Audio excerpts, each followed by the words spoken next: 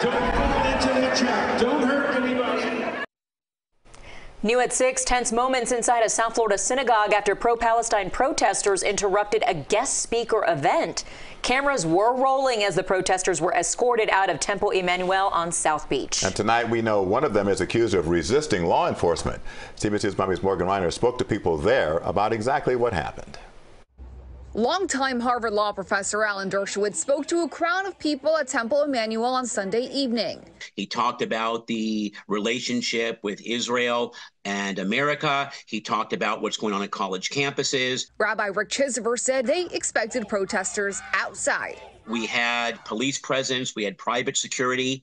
They were allowed to come up to the synagogue, to the barrier, because everyone has a right to protest if it's done peacefully. But security had alerted him before the event had even started. Several people they had seen at other protests around South Florida were sitting in the crowd. 4 separate times, protesters stood up and started yelling and screaming and disrupting the talk. Although private property, Dershowitz didn't have security escort them out immediately. I'm not afraid of any questions. He actually welcomed any discourse, but only during the question and answer period.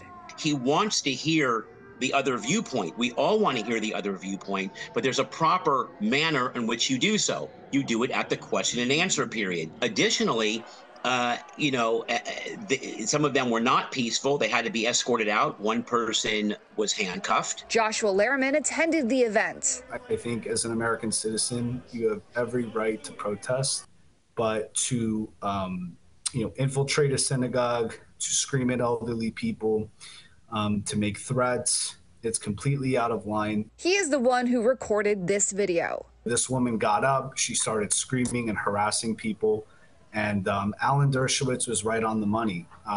Simultaneously as it took place, he was saying, please do not engage, please don't fight back. Don't fall into the trap, don't hurt anybody. Because this is what they want, meaning the people who, support Hamas especially, they want this to be utilized as political propaganda. That video now seen hundreds of thousands of times online. I think anybody looking at this and saying, gee, you're not justified in being in front of an elderly couple and screaming in their face. You're just not. Morgan Reiner, CBS News, Miami.